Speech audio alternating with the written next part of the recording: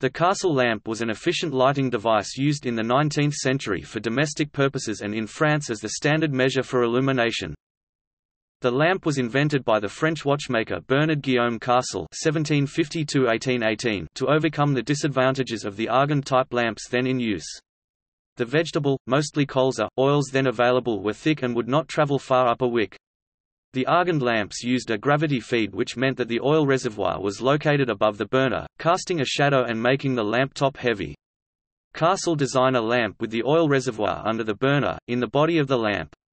To keep the oil moving up to the burner, Carcel housed a clockwork mechanism in the lamp base that drove a small pump submerged in the oil tank. The winding key was located at the bottom of the lamp base. Another innovative feature was that fuel was pumped into the wick tubes at a greater volume than was necessary for burning so that it overflowed the top of the wicks, thus cooling the burner. The advantages Carcel claimed for his lamp in his 1800 patent in Paris were that the movement operated unattended, the oil could be used to the last drop, the lamp would stay lit for 16 hours continuously without refilling, and it provided illumination for several persons at the same time with a single burner. They were complex devices however, and were expensive and prone to problems in the mechanism. They were most popular in wealthier European cities. Their unpopularity was partially due to the necessity of having to return them to the mostly European manufacturers for repair.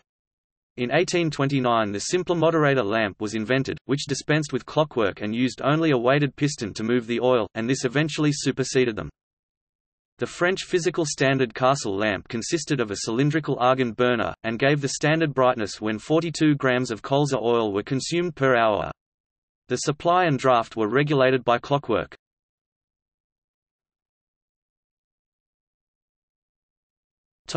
In literature,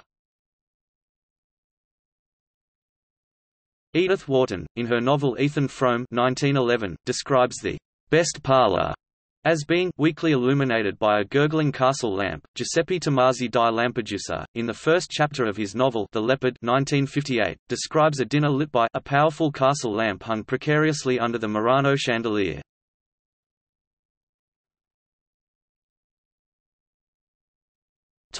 See also: List of obsolete units of measurement.